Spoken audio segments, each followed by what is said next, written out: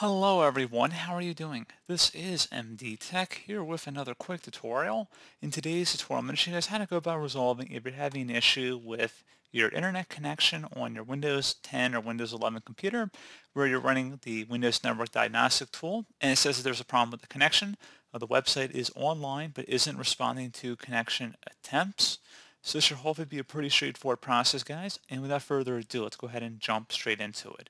So first thing I recommend doing would be to open up the search menu, type in proxy.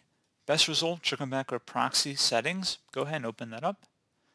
And now that we have the proxy settings open here, make sure automatically detect settings is turned to the on position. So go ahead and just toggle to the on position if it's not currently on. Once you're done with that, see if that has resolved the problem. Something else we can try here as well, if you close out of here, open up the search menu, type in CMD. Best result should come back with command prompt. Go ahead and right click on that and select run as administrator. If you receive a user account control prompt, go ahead and select yes. Into this command line window, you want to type in ipconfig, so IPCONFIG, space /flush DNS. Flush DNS should all be one word attached to that / out front. Go ahead and hit enter on the keyboard. Once it's done, it should say successfully flushed the DNS resolver cache. Now you want to type in NETSH space winsock, WINSOCK, space reset. Again, exactly how you see it on my screen. Go ahead and hit enter on the keyboard. It should come back with successfully reset the winsock catalog. You must restart the computer in order to complete the reset. Go ahead and close out of here at this time and restart your device.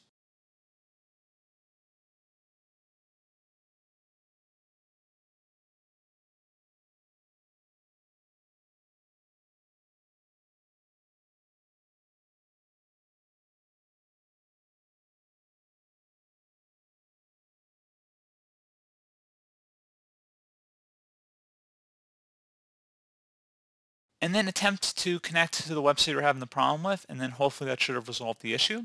If you're still having a problem, we can attempt to reset all of our network settings back to default.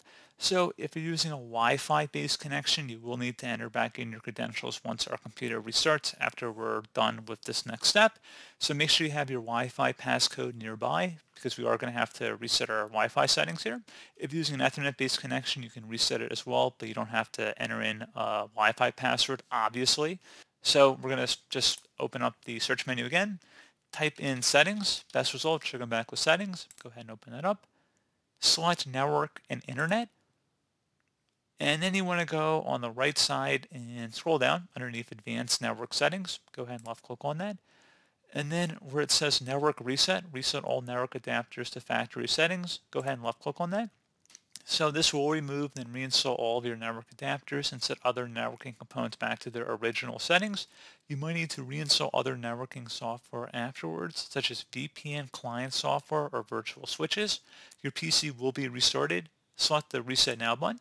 Are you sure you want to reset your network settings? Select Yes to confirm. And then at this point, you're going to have to close out of here, save and close out of any open programs and applications, and restart your computer.